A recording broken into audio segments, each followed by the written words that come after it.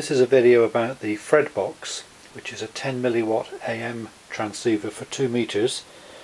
Uses a little series modulated transmitter and a super-regen receiver with an RF preamp. This is a view inside the Fredbox. You can see the size judging by the keys and the size of the 9-volt battery there. The transmitter is the bottom bit, starting here with an oscillator, multiplier and PA, and the receiver comes in through an RF amplifier, a super-regen detector and a couple of stages of audio amplification.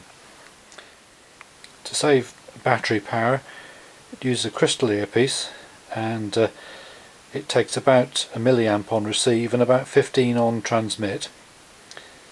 The best DX with this has been a contact of 160 kilometers across the English Channel, handheld using a half-wave whip antenna on top of the set.